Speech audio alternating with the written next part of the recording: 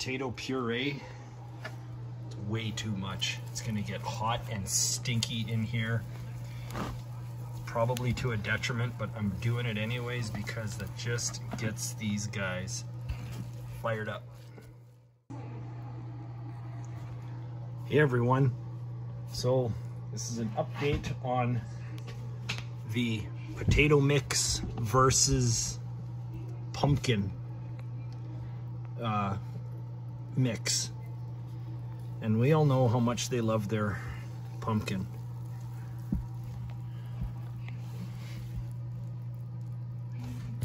They love their pumpkin. Man, oh man.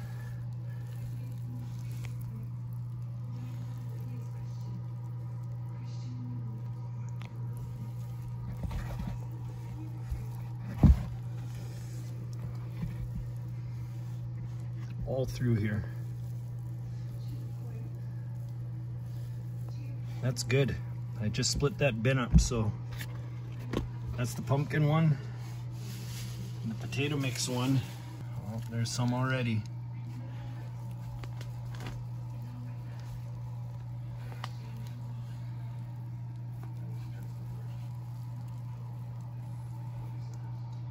Now, one thing I've found is it takes a little while longer on average for them to find the potato mix. Oh, there they are. There's a little group there. But it's not quite like the pumpkin. I think they like the pumpkin a bit more. And it takes them a little while longer to find the potatoes. The potato puree, that is.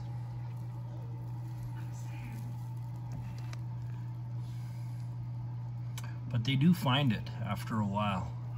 And they love it. It's, I wouldn't call it a detriment.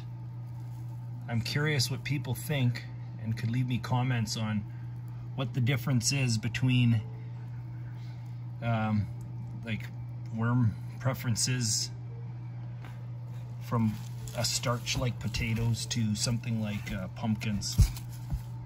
I don't know exactly what that is, but they definitely react differently. They take to pumpkin more, and I've heard that might have to do with the sugar content. Not sure. Let me know if somebody has an idea, but yeah. Next I'm gonna put a fresh potato puree. It's way too much. It's gonna get hot and stinky in here. Probably to a detriment, but I'm doing it anyways because that just gets these guys fired up. It's just puree, just mush. It's been outside. Ooh, it smells already. Boy, oh boy. This is gonna light up.